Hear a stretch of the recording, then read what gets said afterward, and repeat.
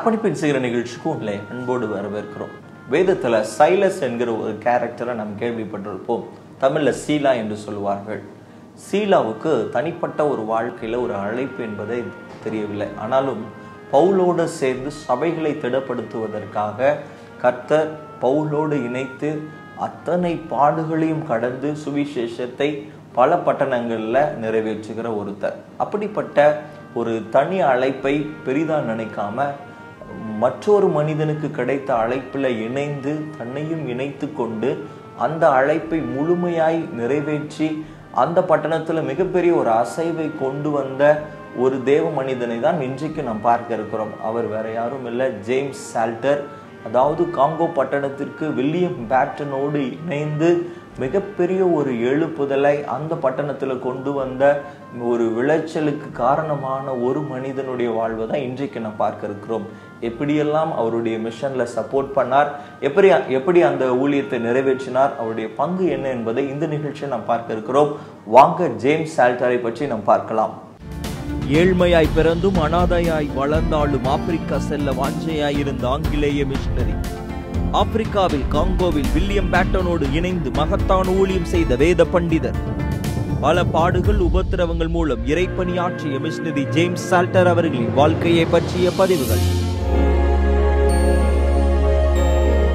James solder 1890ஆம் ஆண்டு ஒரு ஏழ்மையான ஒரு குடும்பத்தில் பிறக்கிறார். அவருடைய பெற்றோரை பற்றி குறிப்புகள் நமக்கு கிடைக்கவில்லை. ஆனாலும் ஒரு குறிப்பு அவர் கிடைக்கிறது. அவர் ஒரு ஆர்ஃபன், அதாவது அனாதை குழந்தையாக ஒரு அனாதை ஆசிரமத்தில் அவர் வளருகிறார். சின்ன லெவலில் தான் தன்னுடைய பள்ளி படிப்புகள் எல்லாம் செய்கிறார். ஏன்னால் அவருக்கு ஏழ்மையான நிலை என்பதனாலே மற்றவருடைய உதவியை கொண்டு தான் தன்னுடைய பள்ளி படிப்பை முடிக்கிறார். ஆனாலும் பள்ளி படிப்பை முடித்த பிறகு வேதாகம கல்லூரிக்கு அவர் போகிறார். பிரிஸ்டன் பைபிள் காலேஜ் மிகப்பெரிய ஒரு ஃபேமஸான ஒரு காலேஜ். அதில் அநேக தேவ மனிதர்கள் அந்த இடத்துல பயின்றிருக்கிறார்கள். குறிப்பாக வில்லியம் பேட்டன் போன்ற மனிதர்கள் அந்த இடத்துல போதகத்தை செய்திருக்கிறனால அங்கே அந்த பைபிள் காலேஜில் படிக்கும்போது ஆப்பிரிக்காவினுடைய ரிவைவலை பற்றி கேள்விப்படுகிறார். எப்படியாவது ஆப்பிரிக்கா தேசத்துக்கு, குறிப்பாக காங்கோ பட்டணத்துக்கு செல்ல வேண்டும் என்கிற ஒரு அழைப்பையும் அந்த பைபிள் காலேஜில் தான் அவர் பெறுகிறார். அவருக்கு எப்படியாவது அந்த பகுதிக்கு செல்ல வேண்டும் என்கிற வாஞ்சையோடு சின்ன வயதிலிருந்தே அந்த ஊழியங்களை எல்லாம் நிறைவேற்றுகிறார். ஆனாலும் அந்த இடம் அதாவது உள்நாட்டு போர் நடந்து கொண்டிருந்ததுனால இவருக்கு விசா கிடைப்பதில் பெரிய சிக்கல் ஏற்பட்டது. ஆல்ரெடி வில்லியம் பேட்டன் காங்கோ தேசத்துக்கு போய்விட்டதை கேள்விப்பட்ட இவர் எப்படியாவது அவரோடு இணைந்து தன்னுடைய ஊழியத்தை நிறைவேற்ற வேண்டும். காங்கோ பட்டணத்தில் அங்கே இருக்கிற ட்ரைபலுக்கு அவங்க செல்ல வேண்டும் என்கிற வாஞ்சை இருந்தது. ஆனாலும் கர்த்தர் அந்த வாஞ்சையை 1915, அதாவது இவருக்கு 25வது வயதுல தான் அந்த இடத்துக்கு அவர் போய் சேருகிறார். அதுவரை தன்னுடைய பைபிள் காலேஜை முடித்து அந்த லண்டன் பட்டணத்தில் கிடைத்த ஊழியங்களை எல்லாம் செய்கிறார். தன்னை காங்கோக்கென்று தன் வாழ்க்கையை டெவலப் பண்ணி கொள்கிறார், எக்யூப் பண்ணி கொள்கிறார். அங்கே இடத்துல போகும்போது அவருக்கு இருந்த முதல் சேலஞ்ச் என்னன்னு சொன்னால் மலேரியா. ஏன்னு சொன்னால் அது ஒரு ட்ரைபல் கடுமையான காட்டுப்பகுதி என்று சொன்னனால, ஆப்பிரிக்கா தேசம் உங்களுக்கு தெரியும், காடுகள் அடர்ந்த பகுதிகள், மலைகளில் வாழ்கிற மக்கள். அந்த இடத்துல சுகாதாரத்தில் ரொம்ப பெரிய அவங்க பங்களிப்பு கிடையாது. ஏன்னா சுகாதாரத்தில் அவங்க ரொம்ப பின்தங்கி இருந்தார்கள். குறிப்பாக ஏதாவது ஒரு மெடிசன் சொன்னாலும் ரொம்ப தூரம் சில பட்டணங்களுக்கு வரணும். அதனால நிறைய பேர் அந்த சுகாதார சீர்கேடுனால மரித்து போகிற ஒரு காரியத்தையும் அவர் கேள்விப்படுகிறார், அதை அனுபவிக்கிறார். அவர் சென்ற கொஞ்ச நாள்லேயே 6 முறை தன்னுடைய பாடியில் அவர் மலேரியா அட்டாக் ஆகுது. ஸோ மரணத்திற்கும் அவருக்கும் ஒரு சின்ன கேப் என்று சொல்லுகிறார்கள். அப்படி மரண தருவாயில் இருந்த போதும் ஜபத்தினாலே, ஏன்னா அங்கே நான் சொன்ன மாதிரி மெடிசன் அங்கே கிடையாது, ஸோ டாக்டர்ஸ் அங்கே கிடையாது. ஏதாவது உதவி பெறணும்னு சொன்னால் அவருடைய பட்டணத்திலிருந்து மெடிக்கல் டீம் வந்தால் மட்டும்தான் அவருக்கு உதவி கிடைக்கும். அத்தனை காரியத்திலையும் அத்தனை சவால்கள் மத்தியிலையும் அங்கே இருக்கிற ஜனங்களுக்கு உதவி செய்கிறார். அந்த ஜபத்தினால தன்னுடைய மலேரியா நோயை குணப்படுத்துகிறார். பல அற்புதங்களை அந்த பட்டணத்தில் செய்கிறாங்க. ஸோ எப்படி இந்த மலேரியா குணம் ஆகுது அப்படின்னு சொல்லும்போது, கைகளை வைக்கும்போது பரிசுத்த ஆவியானவர் பலமாக இறங்குகிறார், அற்புதங்கள் நடக்கிறது. ஸ்டிக்கில் வரவங்க ஒரு பெரிய ஸ்டிக்கெல்லாம் இல்லாமல் நடந்து போகிறதே அங்கே மேடைகளில் அவங்க காண்பிக்கிறாங்க. பெரிய ரிவைவலை காங்கோ பட்டணத்தில் ஆல்ரெடி வில்லியம் பேட்டன் அந்த இடத்துல போய் மேப் போட்டு லாங்குவேஜை கற்றுக் கொடுத்து அநேக மிஷினரிகளை வந்து சவுத் ஆப்பிரிக்காலேருந்து ரெக்ரூட் பண்ணுகிறார். ஆனால் ஜேம்ஸ் சால்டரோ சவுத் ஆப்பிரிக்காவிலிருந்து மிஷினரிகளை இருக்காம நம்முடைய தேசத்திலிருந்து மிஷினரிகளை கொண்டு வர வேண்டும் என்று சொல்லி இங்கிலாந்துக்கு டூர் போகிறார். அந்த இடத்துல தான் விக்கிள்ஸ்வர்த்துடைய மகளை அவர் வந்து மணக்கிறார். ஸோ விக்கிள்ஸ்வர்த் உங்களுக்கு தெரியும், மிகப்பெரிய ஒரு ஹீலிங் மினிஸ்ட்ரியை செய்த ஒரு பெரிய தேவ மனிதர், மிஷினரி. ஸோ அவருடைய பெண்ணை அவர் வந்து திருமணம் செய்வது அவர் வாழ்க்கையில பெரிய ப்ரிவிலேஜாக கருதுகிறார். அந்த இடத்துல தான் தன்னுடைய மிஷன் ஜானியை குறித்து பேசுகிறார். ஸோ அந்த மக்கள் நல்ல பணக்கார குடும்பம் என்பதனாலே, காங்கிரிகேஷனல் சபைகளில் வாழ்ந்து கொண்டிருந்த மக்கள் என்பதனாலே காங்கோ தேசத்தை பற்றி அவர்கள் கேட்கும்போது அநேகருடைய உள்ளம் உடைகிறது.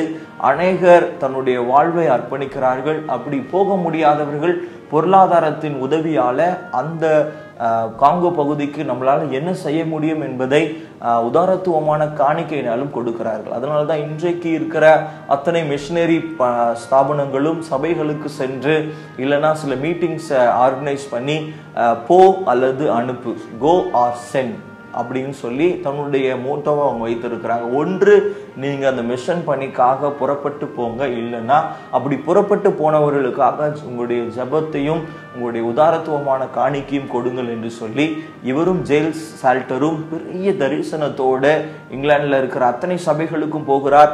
1 இயர்ல நிறைய பேரை கேதர் பண்றார். அநேகர் இயேசுவை அந்த இடத்துக்கு அறிவிப்பதற்கு தன் வாழ்வை அர்ப்பணிக்கிறார்கள்.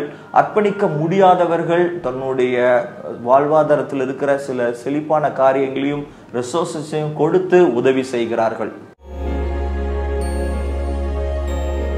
காங்கோ இவாஞ்சலிக்கல் மிஷன்ல ஆரம்பித்த வில்லியம் பேட்டனோடு இணைந்து ஜேம்ஸ் சால்டர் அநேக மிஷினரிகளை உலகமெங்கும் இருந்து ரெக்ரூட் பண்ணி ஃபினான்சியல் சப்போர்ட்களை வாங்கி கொண்டு வந்து திரும்பவும் 1920 காங்கோ பட்டணத்துக்கு வருகிறார். காங்கோ பட்டணத்தில் வில்லியம் பேட்டனோடு சேர்ந்து சபைகளை ஸ்தாபிக்கிறார்கள்.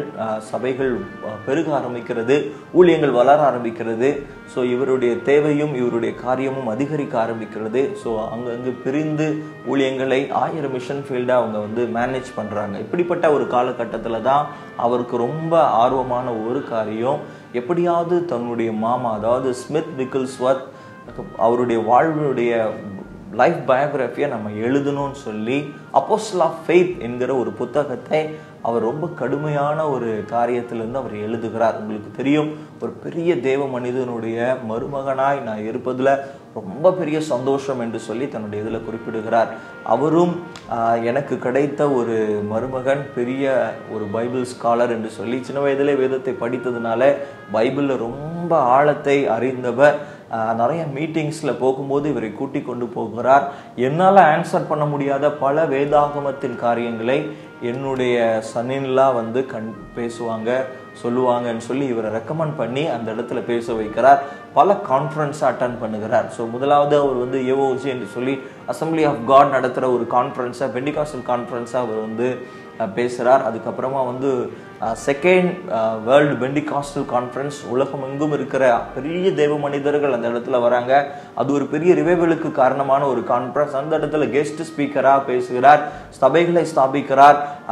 அந்த பரிசுத்த ஆவியானவர் எப்படி காங்கோ தேசத்தில் இருக்கிற விளைச்சல்களையும் அற்புத அடையாளங்களையும் ஜனங்கள் எப்படி தாகத்தோடு ஆண்டவரை ஏற்றுக்கொள்ளுகிறார்கள் என்கிற காரியத்தையும் அந்த இடத்துல வந்து மிஷனரி ரிப்போர்ட்டாக அந்த கான்ஃபரன்ஸ்ல அவர் பேசுகிறார். அநேகர் ஆண்டவருடைய பணிக்கென்று தன் வாழ்வை அர்ப்பணிக்கிறார்கள். அநேகர் போக முடியாதவர்கள் பொருள் உதவியினால தாங்குகிறார்கள். இப்படி அந்த காங்கோ இவாஞ்சலிக்கல் மிஷனுக்கு நிறைய சப்போர்ட்டை சேர்த்தவர் ஜேம்ஸ் சால்டர்.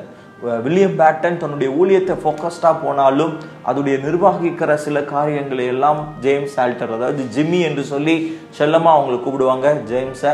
அப்படி ஜிம்மி எல்லா காரியத்தையும் பொறுப்பாய் அவர் வந்து பார்த்து கொண்டார். விக்கிள்ஸ்வர்த்துடைய புத்தகத்தை அவர் எழுதி முடித்து உலகமெங்கும் அப்போஸ்டல் ஆஃப் ஃபெய்த், இன்றைக்கும் அது அநேக இன்டர்நெட்ல கிடைக்கிற ஒரு புத்தகம், அந்த புத்தகத்தை அவர் எழுதுகிறார். பல சபைகளை அவர் ஸ்தாபிக்கிறார். 1960களில் ஒரு பெரிய ஒரு கான்ஃப்ளிக்டை அந்த காங்கோ பட்டணம் சந்திக்கிறது. என்ன அப்படின்னு சொன்னா 150 மிஷினரிகளை வந்து அவங்க ஜெயிலில் போட்டுடுறாங்க. ஸோ பெரிய ஒரு கான்ஃப்ளிக்ட், பெரிய ஒரு சண்டை. பெரிய பர்சிக்யூஷனுக்குள்ள அவங்க போகிறாங்க. சபைகள் உபத்திரவப்படுத்தப்படுகிறது. அந்த உபத்திரவத்தின் பாதையிலையும் ஜெபத்தை விடவே இல்லை. வில்லியம் பேட்டனும் ஜேம்ஸ் சால்டரும் தன்னுடைய ஜெபம்தான் தன் வாழ்க்கையில பெரிய ஜெயத்தை கொடுக்க முடியும் என்பதை உணர்ந்து கூட்டம் கூட்டமாய் ஜெபிக்க ஆரம்பிக்கிறார்கள். அநேக உதவிகளை கர்த்தர் அவர்கள் கொடுத்து ஒரு பெரிய இயக்கத்தின் மூலமாய் 150 பேர் மிஷனரிகளையும் விடுதலை செய்து திரும்பவும் தன்னுடைய ஊழியத்தை ஆரம்பிக்கிறார்கள். பெரிய விளைச்சல்களை கர்த்தர் அந்த காங்கோ தேசத்துல வில்லியம் பேட்டன் மூலமாகவும் ஜேம்ஸ் சால்டர் மூலமாகவும் இவருடைய சப்போர்ட்னால தான் பெரிய லெவல்ல பினான்சியலையும் அநேக மிஷனரிகளை ரெக்ரூட் பண்ணியும் கொண்டு வந்தாங்க. ஜேம்ஸ் சால்டரை கொண்டு கர்த்தர் பலமாய் பயன்படுத்தினார். சபைகளை ஸ்தாபித்தார், புத்தகங்களை எழுதினார், வேதத்தை அழகாக சொல்லி கொடுத்தார். நிறைய இடங்கள்ல almost every nights Bible study அந்த பகுதிகளில் நடக்கும் என்று சொல்லி தன்னுடைய பயோகிராஃபியில் குறிப்பிடுகிறார். இப்படிப்பட்ட ஒரு பெரிய தேவ மனிதன், அவருடைய மனைவி இறக்குறாங்க. அவர் பெரிய சோகமாக 1964 அவருடைய மனைவி இறக்குறாங்க. தன்னுடைய துணையை இழந்த போதும் ஊழியத்தில் அவர் இருக்கிறார். 1972 இவருடைய மரணத்தை சந்திக்கிறது. அந்த பகுதிகளில் தான் தன்னை அடக்கம் செய்ய வேண்டும் என்று சொல்லி அந்த இடத்துல அவங்களை அடக்கம் பண்றாங்க. ஸோ ஜேம்ஸ் சால்டர் மூலமாய் கர்த்தர் காங்கோ தேசத்துல பெரிய விளைச்சல்களை கர்த்தர் செய்தார். வில்லியம் பேட்டன் மூலமாய் சபைகள் ஸ்தாபிக்கப்பட்டாலும் அதை நிர்வகிக்கிற அந்த அத்தனை காரியங்களையும் ஜேம்ஸ் சால்டர் செய்தார். பெரிய ஒரு ரிவைவலிஸ்டா மாறினார். அர்ப்பணிப்பின் சிகரங்களிலே தங்களை அர்ப்பணித்து ஊழியம் செய்த உத்தம ஊழியர்களை குறித்து நாம் பார்த்து கொண்டிருக்கிறோம். உத்தமமாய் கடவுளை பின்பற்றுவதற்கும் கரிசனையோடு மக்களுக்காக பணியாற்றுவதற்கும் நம்முடைய அருட்பணியாளர்களுக்கு ஜெபம் அவசியமாக இருக்கின்றது. அப்படி நாம் அருட்பணியாளர்களுக்காக ஆண்டவருடைய சமூகத்தில் ஜெபிக்கும் போது அவருடைய பணி மிகவும் திறம்பட இருக்கும் என்பதில் எந்த விதமான சந்தேகமும் இல்லை. இந்த நாளிலே நாம் தெரிந்தெடுக்கின்ற ஜெப குறிப்பு தனிமை. தனிமை என்பது அருட்பணியாளர்களுக்கு தவிர்க்க முடியாத ஒன்று.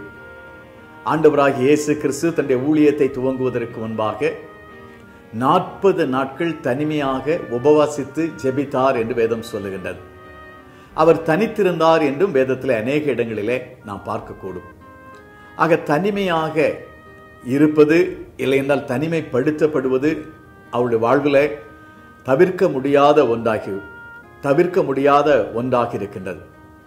மோசேயினுடைய ஊழியத்தின் ஆரம்பத்திற்கு முன்பாக 40 ஆண்டுகள் அவன் வனாந்திரத்தில் ஆடுகளை மேய்த்து கொண்டிருந்தான். மனித சஞ்சாரம் இல்லாத இடத்துல அவன் வாழ்ந்து கொண்டிருந்தான். அதற்கு பிறகு அவன் எகிப்துக்கு சென்று அடிமைப்பட்டு போயிருக்கின்ற ஜனங்களை மீட்டெடுத்து கானானுக்கு நேராக நடத்தி வருகின்றான். அதே விதமாக பவுலப்போஸ்தலனுடைய ஊழியத்தை நீங்கள் கவனித்து பாருங்கள். பவுலப்போஸ்தலன் 3 ஆண்டுகள் அரேபிய தேசத்துல அவன் தனித்திருந்தான் என்று சொல்லி வேதத்திலே நாம் வாசிக்கலாம். கலாத்தியர்கள் என்ற கடிதத்தில் அது தெளிவாக சொல்லப்பட்டிருக்கின்றது.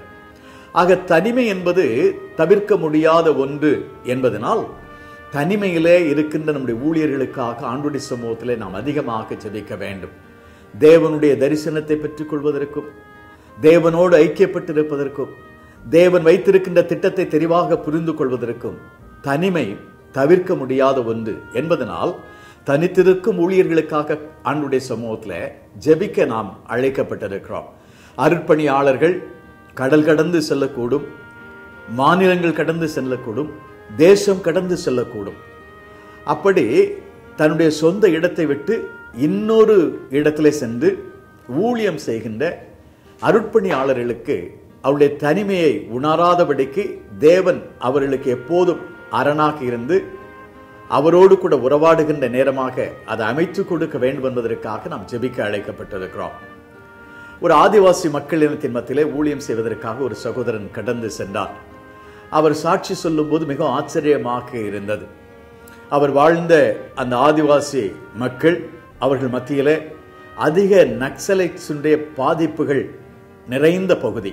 கிட்டத்தட்ட அநேக கிராமங்கள், நூற்றுக்கணக்கான கிராமங்கள் நக்சலைட்ஸுடைய ஆதிக்கத்துக்குள்ளாக இருக்கின்ற கிராமங்கள். அவர்கள் மத்தியிலே சென்று அருட்பணியாளர் தன்னுடைய பணியை நிறைவேற்றி கொண்டிருந்தார். ஒரு நாளிலே இந்த நக்சலைட்ஸ் வந்து இவரை கைது செய்து அந்த காட்டுக்குள்ளாக எடுத்து சென்று விட்டார்கள். இரவெல்லாம் அவரை மரத்திலே கட்டி வைத்து தாக்கினார்கள். அடுத்த நாள் காலையிலும் அவரை தாக்கினார்கள். இந்த கடவுளை குறித்து எங்களுடைய மக்களுக்கு நீ சொல்லக்கூடாது என்று அவரை தாக்க ஆரம்பித்தார்கள். மத்தியானம் ஆகிவிட்டது. அப்போது அந்த தலைவன் சொன்னானாம், இவனை கொன்றுவிட்டு நாம் அடுத்த பகுதிக்கு செல்லலாம் என்று சொன்னானாம். ஆண்டவருடைய சமூகத்திலே நான் ஜெபித்தேன், ஆண்டவரே என்னை கண்ணோக்கி பாரும் என்று சொல்லி தனிமையிலே தேவனோடு நான் ஜெபித்தேன் என்று அந்த சகோதரன் பகிர்ந்து கொண்டார்கள். அதற்கு பிறகு ஆண்டவர் அற்புதத்தை செய்தார். அதனுடைய விளைவாக அந்த தலைவன் சொன்னானாம், நீ உன்னுடைய வீட்டுக்கு செல்லலாம், ஆனால் இனி இந்த கிராமங்களிலே நீ பணியாற்றக்கூடாது, இந்த தெய்வத்தை குறித்து சொல்லக்கூடாது என்று கட்டளையிட்டு இவரை அனுப்பிவிட்டான். அவர் பகிர்ந்து கொள்ளும்போது சொன்னார், 3 ஆண்டுகள் நான் எந்த கிராமத்திற்கும் செல்லவில்லை, எந்த மனிதனையும் சந்தித்து கடவுளை குறித்து நான் பேசவும் இல்லை.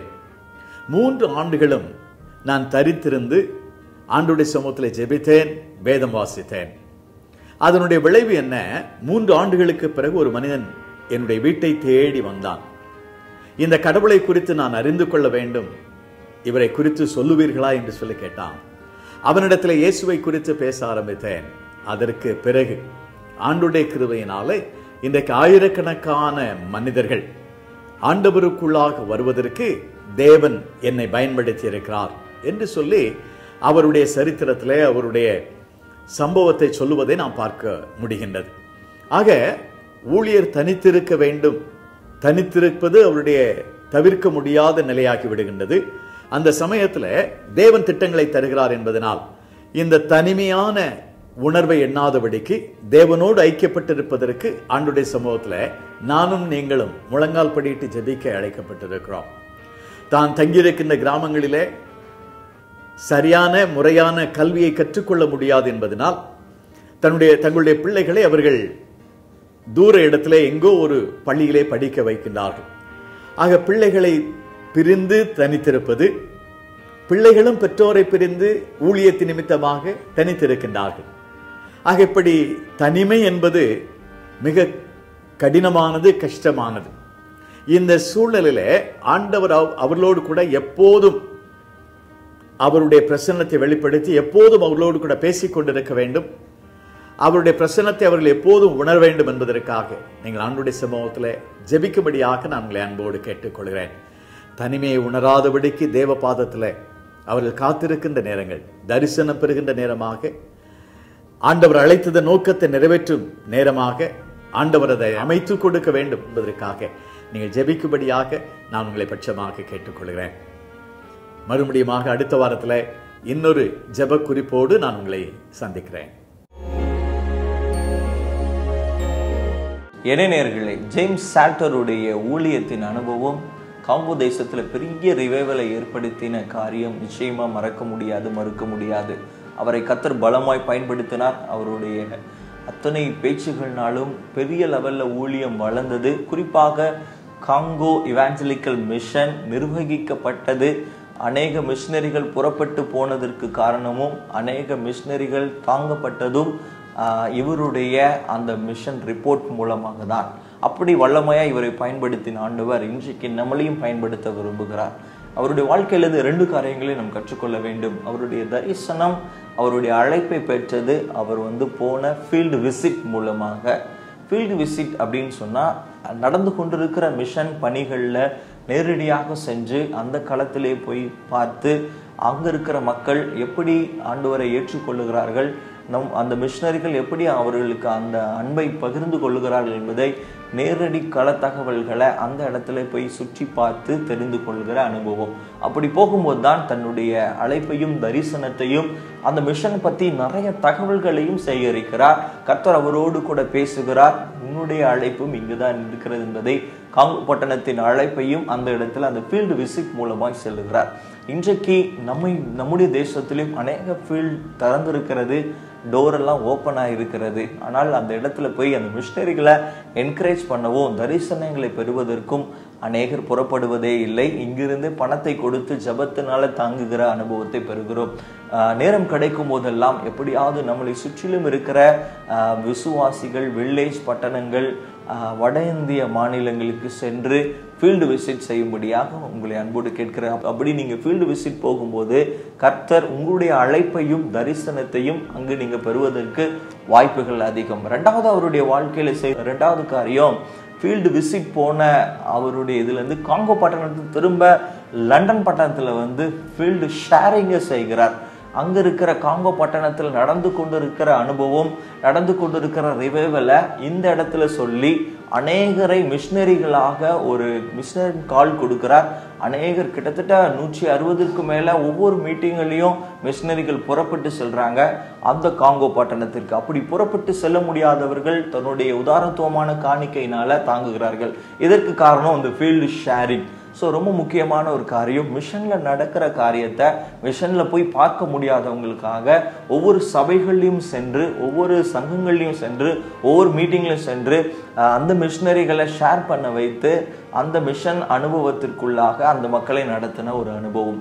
இதுவும் ரொம்ப முக்கியமான ஒரு காரியம். இன்றைக்கு சபைகள் ஃபீல்டு ஷேரிங்காக நேரங்களையும் கதவுகளையும் ஓபன் பண்ணுவதே இல்லை. காரணம், பல காரணங்கள் இருக்கலாம். ஆனாலும் கர்த்தருடைய மிக முக்கியமான அழைப்பு சபைகள் தான் மிஷன் பணிகளையும் மிஷனரிகளையும் தாங்க வேண்டும் என்று சொல்லி ஆதி காலத்திலிருந்தே நமக்கு கட்டளை கொடுத்திருக்கிறார். இந்த ஃபீல்டு ஷேரிங் ரொம்ப முக்கியமான ஒரு காரியம். ஜேம்ஸ் சால்டருடைய வாழ்க்கையிலிருந்து நாம் பெற முடியும். ஒருவேளை இந்த நிகழ்ச்சியை பார்க்கிற நீங்கள் கட்டாயம் ஃபீல்டு விசிட் போங்க. அப்படி போக முடியவில்லை என்று சொன்னாலும் ஃபீல்டு ஷேரிங் எங்க கொடுக்கப்படுகிறதோ அந்த இடத்துக்கு சென்று உங்களுடைய பங்களிப்பு ரொம்ப முக்கியம். ராஜ்யத்திலே கர்த்தர் உங்களுக்கு ஒரு பங்கை வைத்திருக்கிறார். அந்த பங்கை நீங்கள் நிறைவேற்ற அழைக்கப்படுகிறீர்கள். இந்த நிகழ்ச்சியை பார்த்து கொண்டிருக்கிற அத்தனை பேருக்கும் இந்த இடத்துல ஒரு பங்கு இருக்கு, தேவனுடைய ராஜ்யத்துல ஒரு பங்கு இருப்பது என்பதை இந்த நிகழ்ச்சி மூலமாய் அழுத்தமாய் திருத்தமாய் நாங்கள் சொல்லுகிறோம். உங்களுடைய பங்கு என்ன என்பதை நீங்கள் யோசிக்க வேண்டிய தருணம் தான் இது. ஜேம்ஸ் சால்டருடைய பங்கு வில்லியம் பேட்டனோடு சேர்ந்து காங்கோ பட்டணத்துக்கு போக வேண்டும், அந்த மக்களுக்கு சுவிசேஷத்தை சொல்ல வேண்டும். அது மட்டும் இல்லாம அந்த மிஷன் ரிப்போர்ட்டை அநேகருக்கு சொல்லி மிஷனரிகளா அநேகரை அழைப்பு கொடுத்து அந்த இடத்துக்கு கொண்டு போக வேண்டும். அதை தாண்டி நிதி உதவிகளை சேகரிக்க வேண்டும் என்கிற அந்த பங்கை நிச்சயமாய் ஜேம்ஸ் சால்டர் அருமையை முடித்தார். இந்த நிகழ்ச்சியை பார்க்கிற நீங்களும் நானும் இந்த ராஜ்யத்துல உங்களுக்கும் பெரிய பங்கு உண்டு. ஒன்று போகிற ஒரு பங்கு, இல்லைன்னா அனுப்புகிற பங்கு. எதிலையாவது ஒன்றை இணைத்துக் கொள்ளுங்கள். நிச்சயம் கர்த்தர் உங்களை ஆசீர்வதிப்பார். மற்றொரு சிகரத்தோடு நாங்கள் உங்களை சந்திக்கிறோம். நன்றி, வணக்கம்.